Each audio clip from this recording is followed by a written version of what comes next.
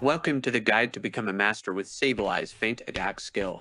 Sableye is a Pokemon I have been playing a lot lately, because Sableye is in Brilliant Lane phase and his Feint Attack gives you insane map control. You can expect the following from this video.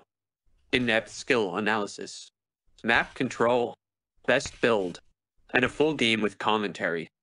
Enjoy and let me know in the comments if you liked this video. Let's go for the skill first. Feint Attack.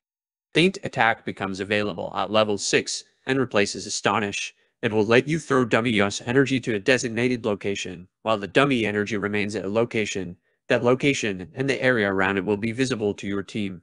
Dummy energy can remain at up to 5 locations at a time and will remain there for up to 25 seconds, or if an enemy walks on top of it. When this happens, that energy explodes in an area, dealing damage over time for 4 seconds and decreases the movement speed of enemies in for 4 seconds by 70% initially and decreasing gradually. You can hold up to 3 uses in reserve and cannot use it more than once every second. Also note that placing the dummy energy does not break stealth.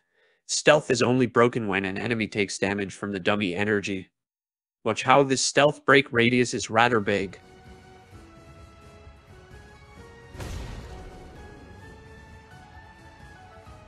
Be aware that you do not stack your dummy energy. You can see here that it does not stack damage nor the slow effect.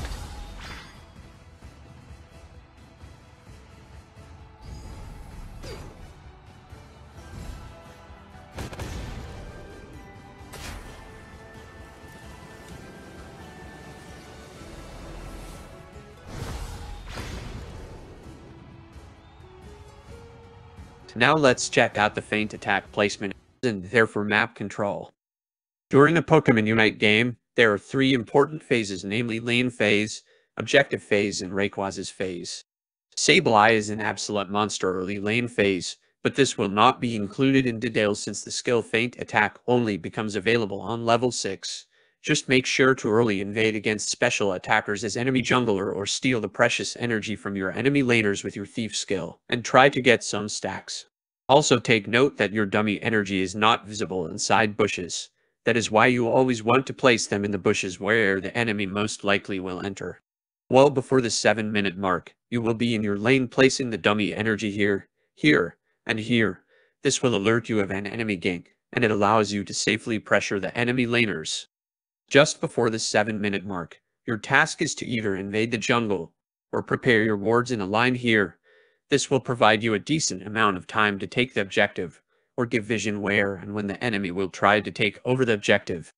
Between the 7-minute mark and slightly before the 2-minute mark is the fun part for Sableye.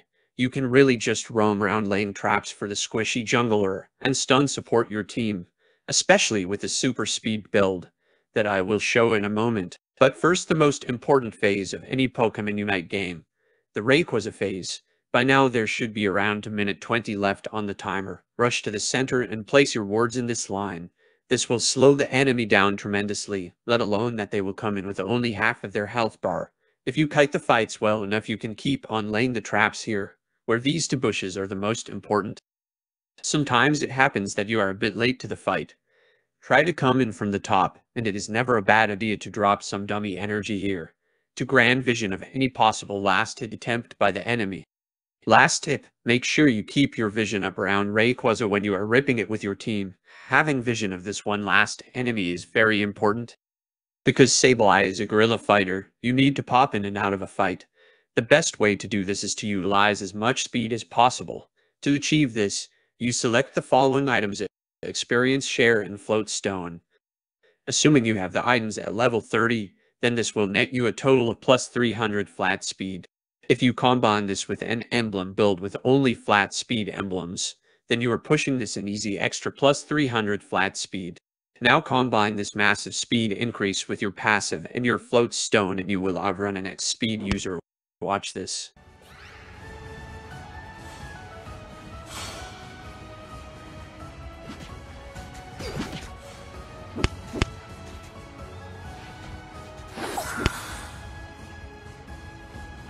Since we are now so fast, let us quickly dive into the actual gameplay.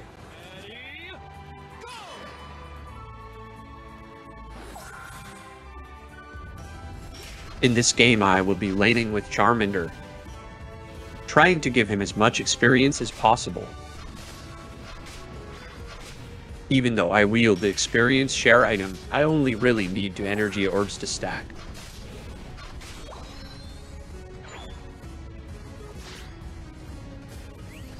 The enemy is kind enough to leave 1 Bunnelby and let me score for multiple stacks. I notice my teammate is fighting, so instead of more farm, I turn around and join the kill, resulting in another free stack. I use my thief skill to steal some energy from Snorlax, making the 4th stack and level possible. I want to retreat, since Snorlax's lane partner should arrive any second now. However, my teammate wants to put some more pressure on him.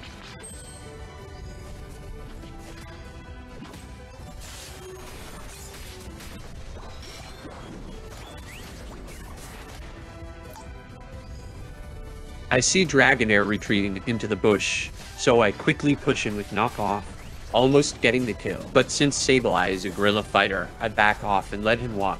Luckily our teammate Tyranitar jumps in and finishes him off. 1 complete knockoff combo can remove 50% of an special attacker's health, so I run around and take the other 50.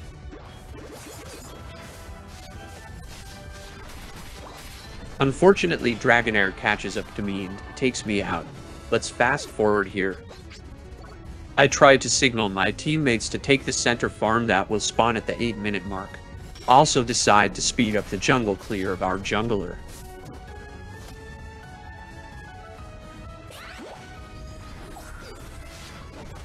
We quickly farm the camp and take out Snorlax. Now I noticed their jungler wasn't at the middle fight, so I went to investigate if the blue buff was up, and it is.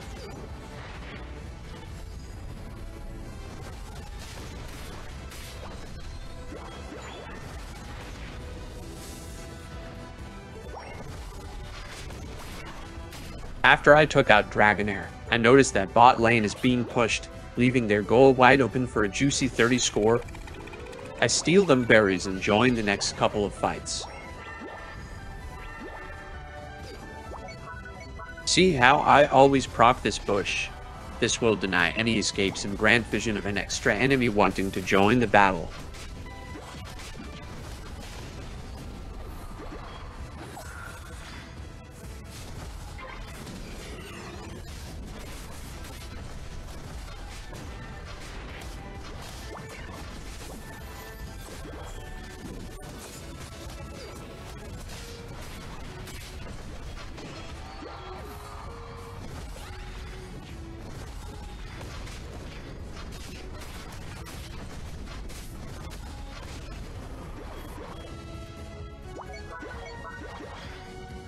Since bottom objective arrived, I run down the lane to lay down my vision wards. 2 seconds later I see no one is coming and decide to score to get my final stack. Then I turn to the enemy jungle once again, and this time I get a free clear.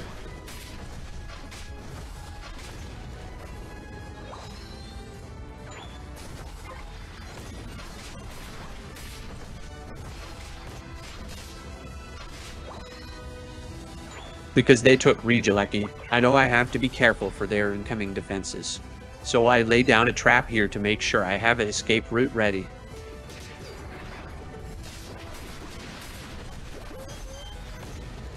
My Unite move is ready, and I am willing to use it. I always recommend using your Unite. In my opinion, you can better miss ult than not use it at all. In this case, I hit them both perfectly, resulting in a double kill.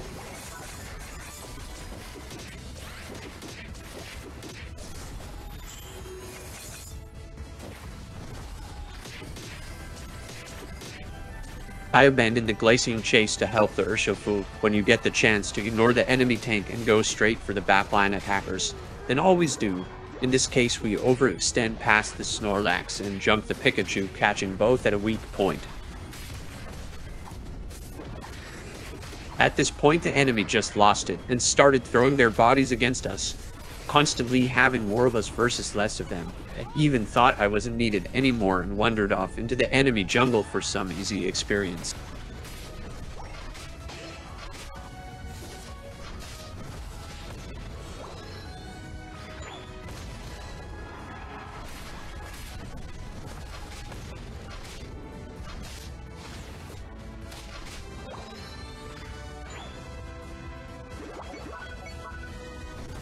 Note how I put my dummy energy here.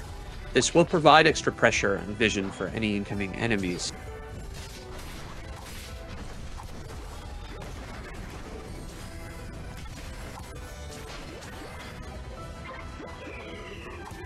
Here again, place them in the bushes so the enemy won't see them for maximum chance of hitting and spotting them. Weirdly enough, the enemy Glaceon and Snorlax both came from the center area. Also, Glaceon just left the fight, probably low on health.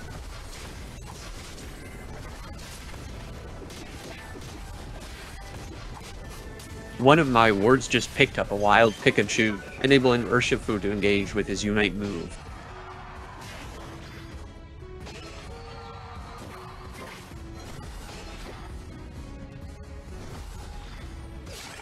I came too late to the score.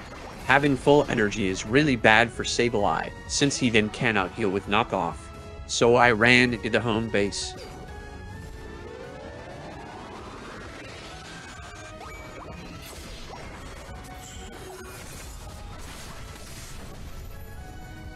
This Glaceon is really scared of the Feint Attack energy, avoiding it at all costs, giving me the chance to escape. Due to the placement of the dummy energy, I now have full vision of any enemy movement from north to south. After the 3-minute mark, you usually do not want to use your Unite move and save it for the Rayquaza fight, but in this case it was a nice double kill.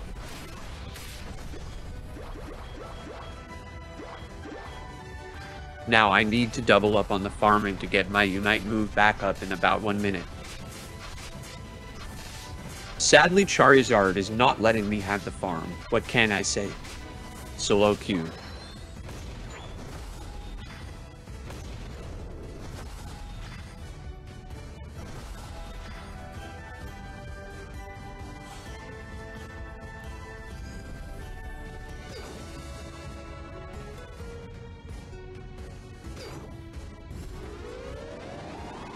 Sadly, Charizard stopped my goal. Luckily, he didn't chase me into their jungle, since my entire team is not all close by. This gives me the opportunity to lay down a perfect vision path, although most of their team is in bot lane going to fight to score.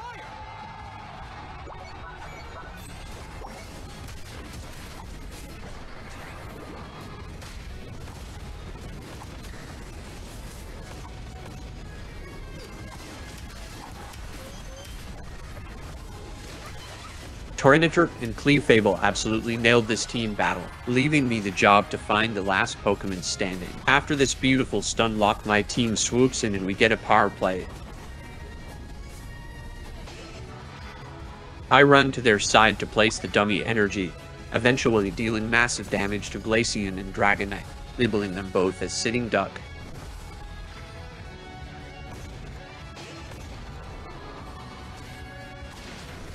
Look at Dragonite, he only has 50% health left. Snorlax tries his best to steal, but it is hopeless. Our team gets Ray and completely overscored to win this game.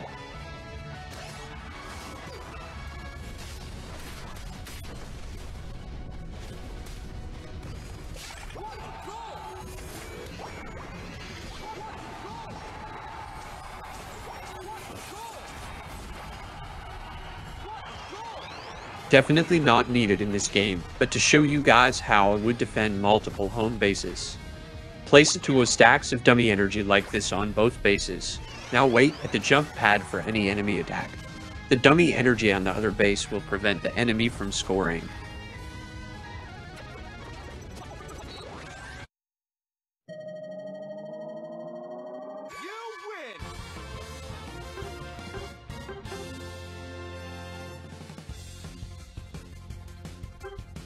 Don't forget to like and subscribe, and I will see you in the next guide.